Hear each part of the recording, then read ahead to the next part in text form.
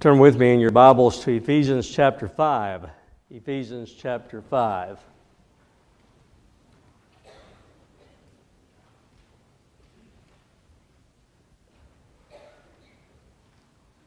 Ephesians chapter 5. This is getting into the practical section of Ephesians where Paul says, in light of who we are in Christ, in light of what Christ has done for us, in light of the gospel of Jesus Christ, how should we live?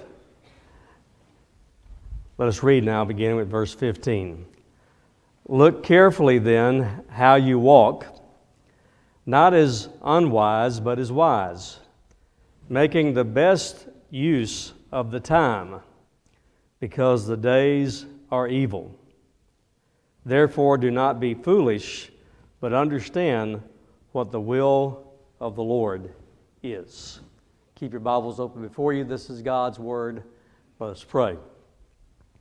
Almighty God and Heavenly Father, we give you thanks for your Word. We give you thanks for how your Word speaks to where we are every day of our lives. Lord, we pray that we would be like Samuel and we would say, speak, Lord, for your servant is listening. And we ask these things in Jesus' name. Amen. This comes under the category of there's nothing new under the sun. I saw a drawing the other day of a very strange looking Greek statue. And the statue had a man with wings on his feet, not here, but on his feet, wings on his feet, a very large Elvis Presley bouffant hair sticking out this way, and bald in the back. And beneath the statue is this inscription. It's using old archaic language. It says, "Who made thee?" Well, Lysippus made thee. "What is thy name?"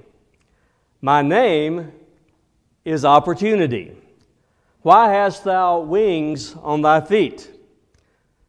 "That I may fly away swiftly." "Why hast thou a great forelock?" "That men may seize me when I arrive." "Why art thou bald in the back?" "So that when I'm gone by, no one can lay hold of me." Message very simple.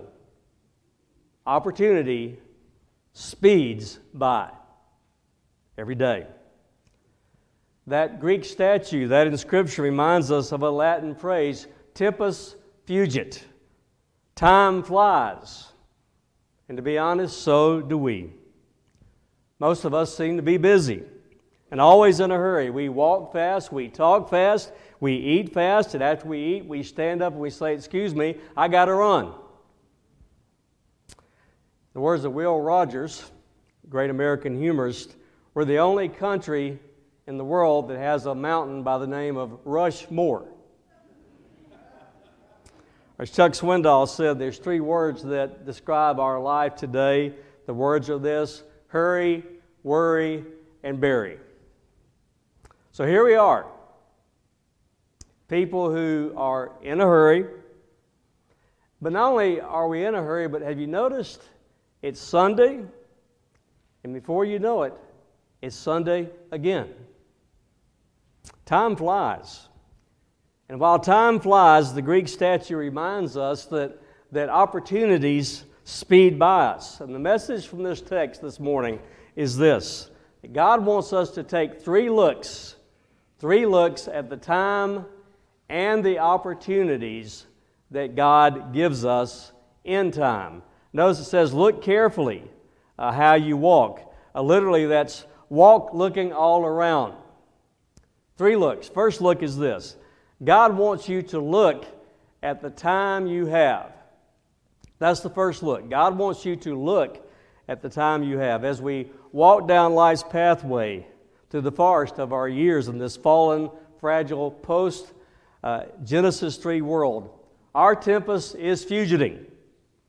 To tweak the tagline on a number of advertisements, life is a limited time opportunity.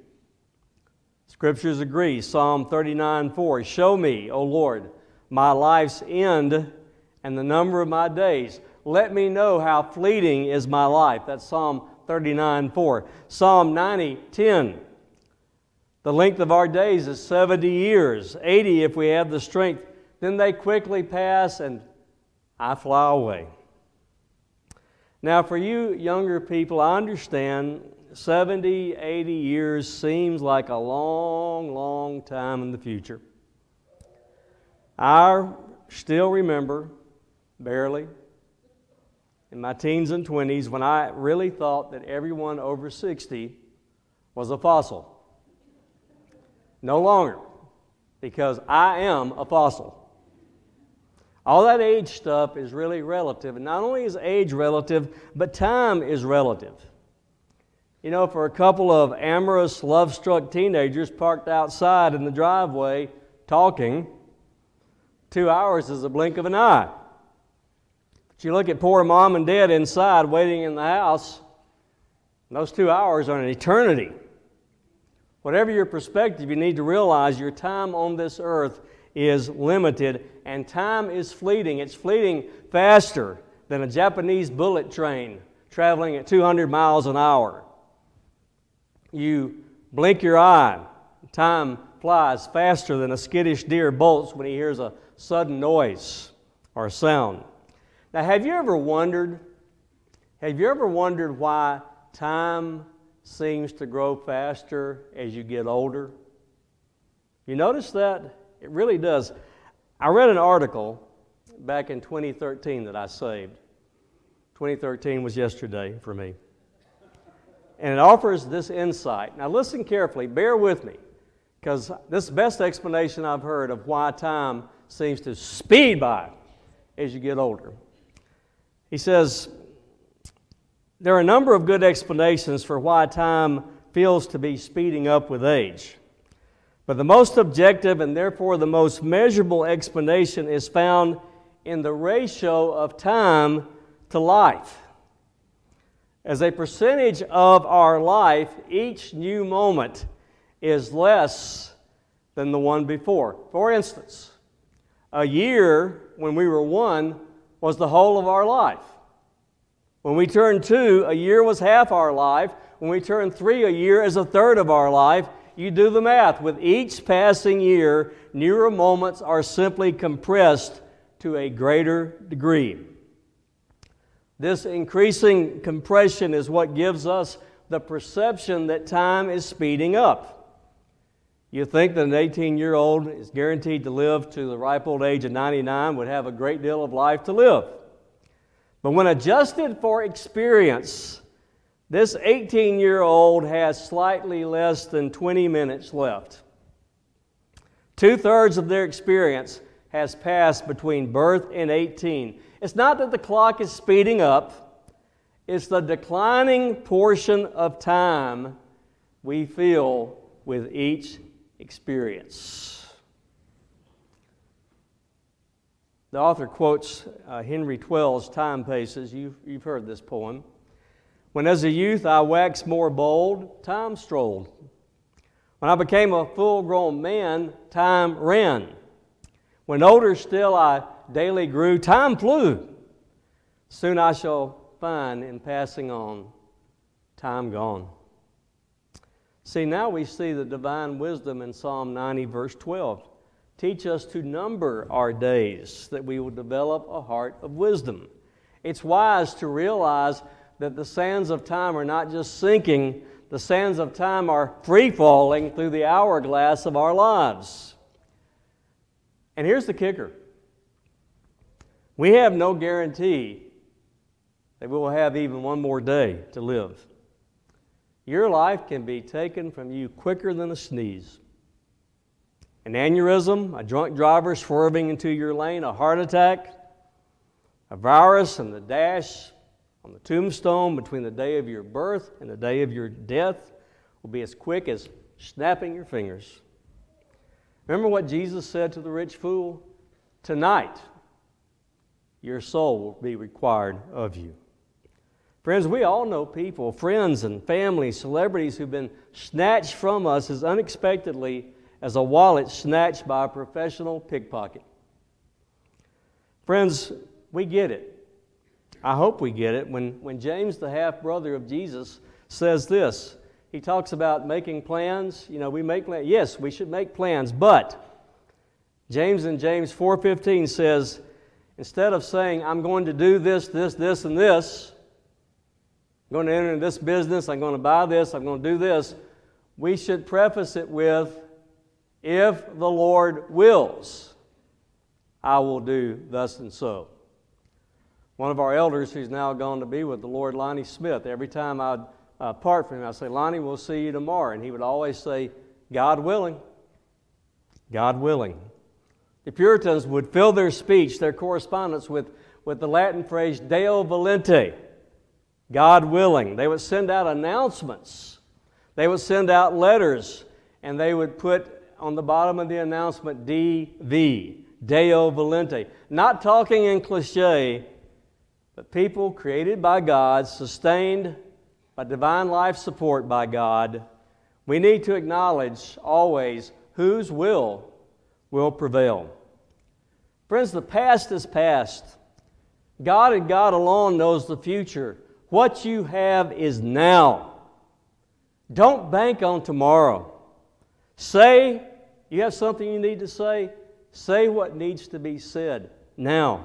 Do what needs to be done now. Speak that word of grace that you've been meaning to speak to someone else now.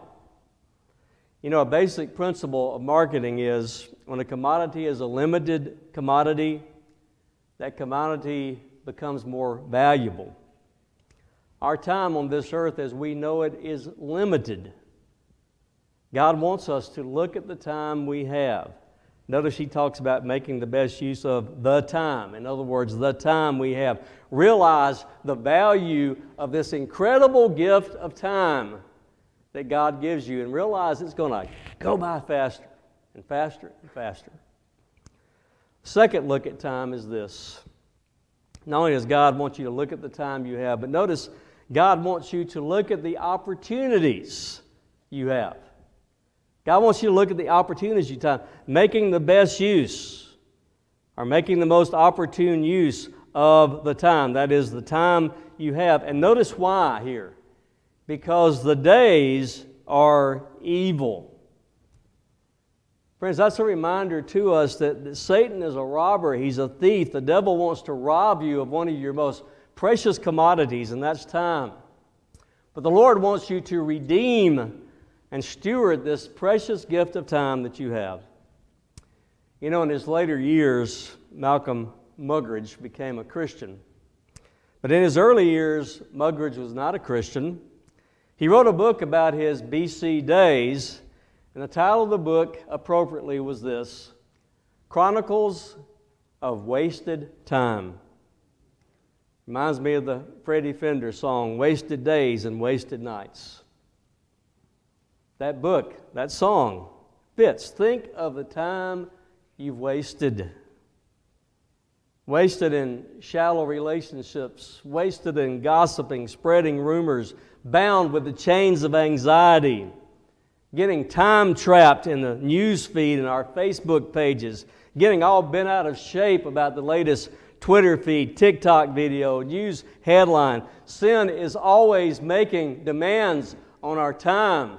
But it's not just sin that makes demand on our times. Good things also make demands on our time. Remember when Jesus visited the home of Mary and Martha? Jesus sits down to teach. Mary's sitting at Jesus' feet like a dry sponge, drinking in every word that Jesus said. At the same time, Martha was a perpetual motion machine, preparing dinner. You know the story. Martha gets all bent out of shape. Mary's MIA in the kitchen. Martha whines, Lord, what, don't you care that my sister has left me to do all the work by myself? Tell Mary to help me. Jesus didn't say, okay. No, it's not what he said. Remember what Jesus said? He said, Martha, Martha, you're worried, you're upset about many things, but only one thing is needed. Mary has chosen what is the better thing. And what Mary has chosen will not be taken from her. Now, was Martha sinning by preparing a meal in the kitchen? Of course not. The problem is this: Martha was so preoccupied with doing a good thing that Martha did not redeem the opportunity to spend time with God Himself, God in her living room. And she's fussing all about.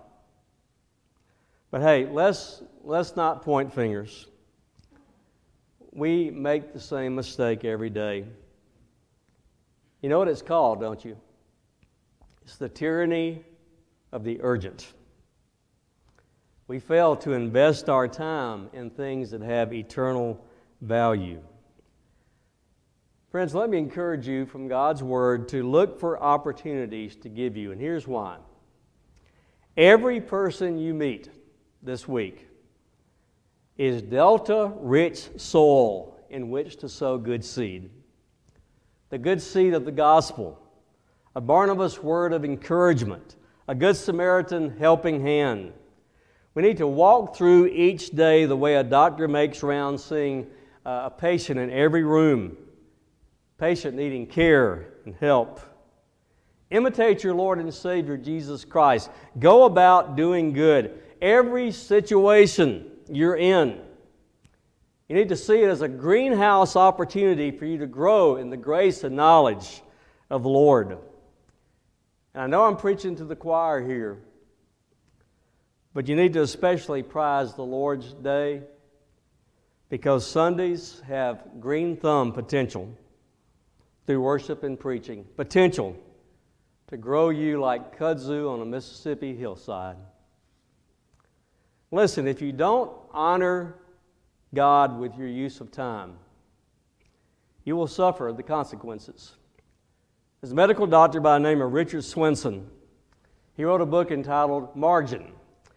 Swenson discusses that one of the major maladies of our day is something called overload.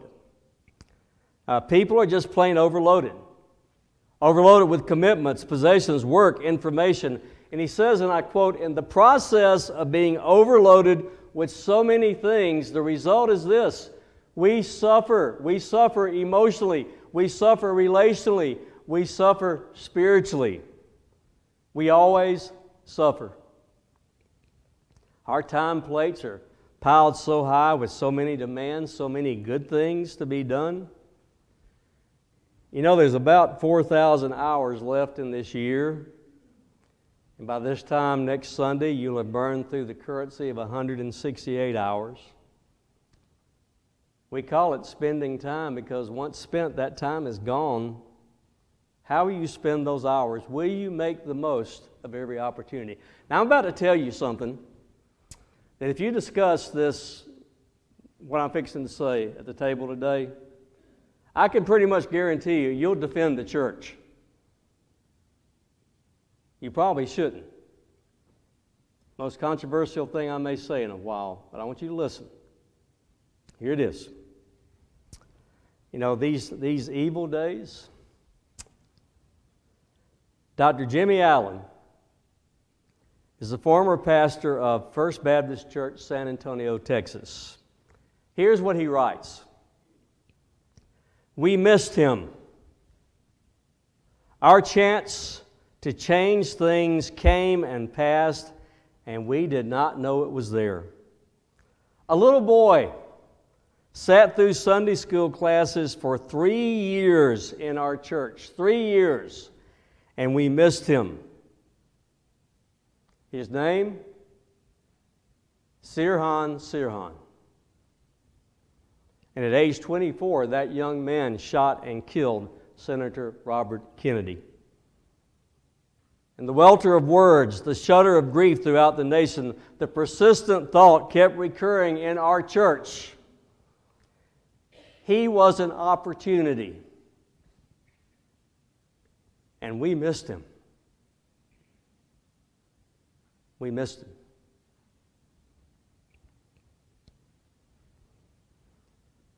We look at the time we have. We look at the opportunities we have. And notice in the third place, the third look is this: God wants us to look to the Lord. God wants us to look to the Lord. Notice, therefore do not be foolish, but understand what the will of the Lord is. Now, what do you think the will of the Lord is for you? Well, does the Lord want your mind to be so saturated with worries, so strangled with anxieties, that you send God to the back of the bus? Do you think the Lord wants your calendar, your schedule so crowded that you don't make time for what's important? What do you think the Lord's will is for you these days? Let me give you a simple guideline. Here it is. Jot down this verse. Genesis 39:2. Because if you're a believer, that verse is a one-line biography of you. And here's what it reads. You ready? Your one-line biography is the same as Joseph's. Genesis 39:2. The Lord was with Joseph. The Lord was with Joseph. Like the promise of Matthew 28:18-20. Lo, I'm with you always. Hebrews 13:5-6.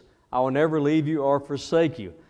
Friends, every day of your life, every moment of your life, every second of your life, the Lord is present with you. He's there to help you like a lifeguard on the beach, like those blue-vested men and women at Walmart, like those doctors in the emergency room. And if you believe that God is present in your life, and He's as close to you, closer than your shadow, here's something you will do. You will cultivate the habit of praying to God. And you will pray your way through every day. From the time you get up until the time you go to bed, you will talk to the Lord the way teenagers text. You know how that is, repeatedly, briefly, and pointedly. Walk through your day. You will redeem the time. You will profit from the opportunities God gives you. Of course, praying assumes that you've answered in a positive way the core question, who or what is most important in my life? Hopefully your answer is my relationship with God through Jesus Christ, because if you mean that your relationship with God through Christ is most important, then that will be at the top of your pyramid of priorities. It will affect every decision you make. It will affect how you schedule the time that God gives you. It will affect your relationship. It will affect your whole outlook on life.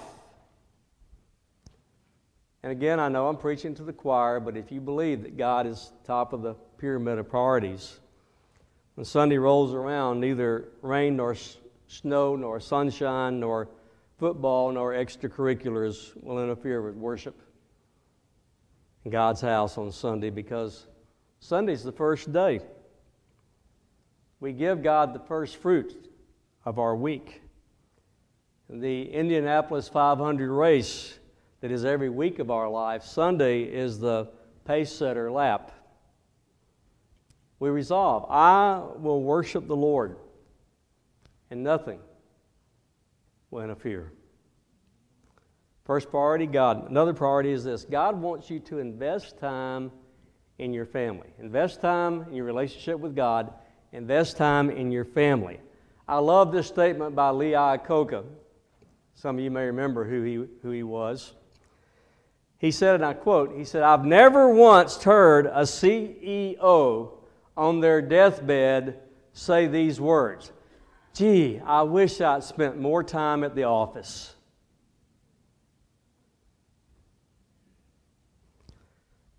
Husbands, does your wife know that next to the Lord Himself that she is the most important person in your life? Would your wife testify that you nourish and cherish her? Parents, spend time with your children. Time. See, for children, Love is spelled Time. Don't let time with your children slip through your fingers. Don't be like the absentee daddy on Cats in the Cradle. Listen to that song sometime. That's an absentee daddy. And he produced an absentee son for his children too. Next to your relationship with God through Christ, your family is right up there on the priority pyramid. And then there's work. You got your relationship with God, family, work, Colossians 3:23 and 24. Whatever you do, do it with all your might as unto the Lord. He's your boss. You know, when someone hires a Christian, they should know they're hiring someone who is honest and hardworking and positive, not dishonest, lazy, and negative. We have an obligation to honor God in the workplace. One other priority I want to mention just briefly, and that's this: the priority of retuning our affections. Now, what do I mean by that? Well, let me ask you a question. Why is it that we struggle with sin? What is the primary reason sin out-arm wrestles us every time? Well, here it is. If sin held no attraction for us, sin would hold no power over us. Do you realize that? Sin is attractive to us. Sin promises, according to Hebrews, sin promises pleasure to us, but brings ultimately nothing but pain into our lives. That's why I'd urge you to read the very short sermon, at least short by the standards of that day, by Thomas Chalmers, entitled The Expulsive Power of a New Affection. The only thing that's going to wrestle affection for the world away from you is the expulsive power of a new affection for the Lord God. Friends, when your love for the Lord exceeds all other loves, then pleasing the Lord will become the greatest pleasure in your life. There will be no greater pleasure than pleasing God.